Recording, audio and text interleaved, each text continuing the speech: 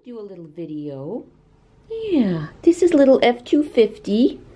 I have to get all the details because I think they call them that because she got underneath the hood of probably the F250 truck and got injured years ago. And I think there's something off with her back leg a little bit, but don't really notice it. But she's beautiful, isn't she? And then this is her brother Jack. He's a big boy, gorgeous. They're very bonded. Actually, as of right now, I don't even know if they're going to be surrendered to the vet's office or not. They've been with us boarding for about a month, so they're very lonely. It's very sad. I try and sit in here with them 3 times a week. Their owner was, I believe, evicted. She's trying to find a place, not having much luck. So I think we're just going to wait another week, and if she doesn't find a place, she's going to have to surrender them. They can't live like this. I mean, even when I put them up for adoption, it's going to take me some time to find a home because they have to go together. So when they've already been in here, I think at least a month, and they have their own little room back here, but they're so lonely. As soon as you open the door, this one tries to get out. Like, let me out! I want to go home. I want to be with people. I mean, they're just locked away in here. No windows, no people.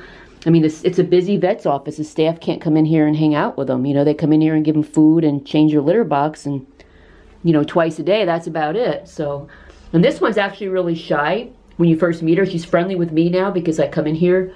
Like I said, I just recently, the last couple of weeks, I started coming in here 3 times a week when I come to volunteer, and I try and sit with them for about 10 minutes. It's really all the time I have. But so this one's she's really come around, because at first she would just sit in here and let me pet her head, and she just purrs the whole time. Even when she was scared of me, she would just purr and purr and purr.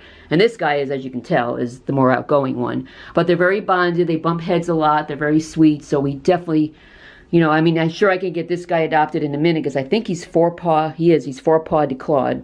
But then nobody would take her. You know, I mean, she's going to be shy with anyone new. And she's very sweet, as you can see. She was doing her little roly-poly thing. Hi, little F250. Hi. Come here.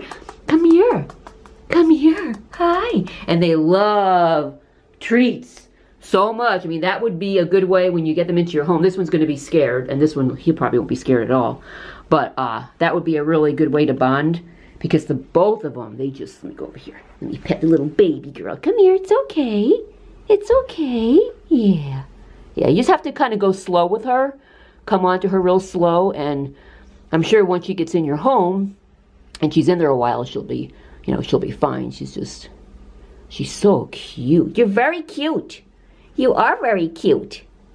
Yes, you are. So that's F250. I have to look up their ages, because like I said, I wasn't really planning on doing their video today, but since I'm sitting in here, I might as well get it ready in case the owner does surrender them. I'll have it, and we can go live as quick as possible. Look how loving he is. You know, as quick as we can. Hi. Yes, you're loving too. You like to rub all over. Yeah, aren't they sweet? So, yeah, I think she looks like she's pretty young. I don't know about him. So I'll post their ages and stuff on the video. But, okay, this is 3.5 minutes.